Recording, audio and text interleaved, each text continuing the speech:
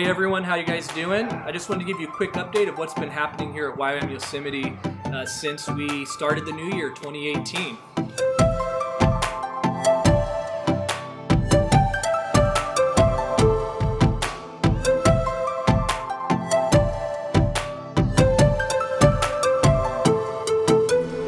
We had a brand new school that we started called the Summit to Sea DTS. That DTS is focused specifically on taking our students into the high country of the Sierras, pushing them to their limit, backpacking through the snow, going down to the coast, backpacking some of the trails right there on the Pacific coast area. And then they're also training hard in just different areas of their faith, and during lecture phase they're being really challenged. And after this week, I get to speak to this school specifically on the content of missions and what does it look like to be a missionary, and why the need for missionaries is so great right now. After that, they're going to be flying down to South America, into the Caribbean, and they're actually going to be jumping on one of our ships called the Pacific Hope, where they're going to give aid to the island of Dominica for about the next 3 months. And they'll be living on that ship and providing medical care and disaster relief, and of course mercy ministry and gospel message to people who so desperately need to hear it.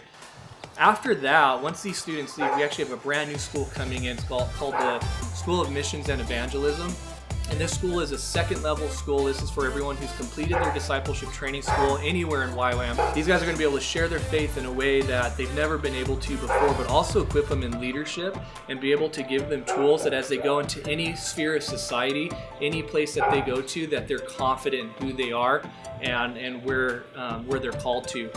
They're also going to have an amazing opportunity to be able to learn language acquisition and learn from people who've pioneered intense ministries all throughout the world. From South America to Nepal, they get to hear from speakers who've been there and they've done that stuff and hands-on.